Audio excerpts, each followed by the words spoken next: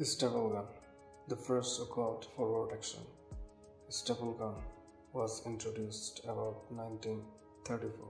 The staple gun is mainly used for placing various clothes or photo to bend with the wood. It is very handy when it comes to bend a photo or cloth to bend on wood. It is very handy when it comes for bending a photo frame.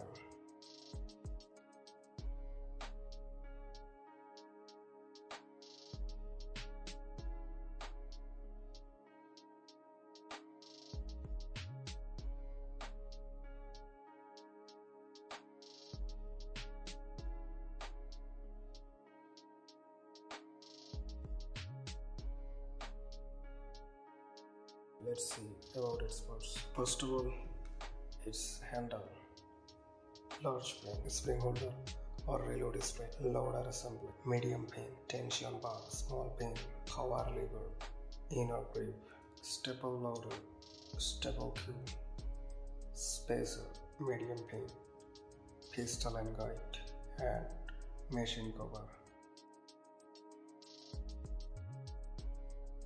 The staple gun has a very unique technique to push the pin hard to the wood. So let's see its mechanism. So when it pushes its handle, then to push the tension back to help of this frame.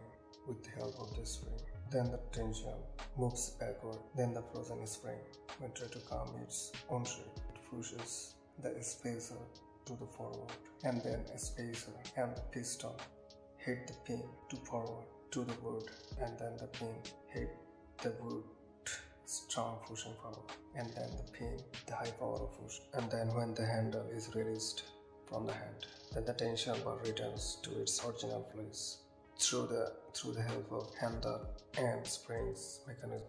A spacer and piston guide return to the backward with the help of loader assembly, and then the spring holder or reload spring come to its own place.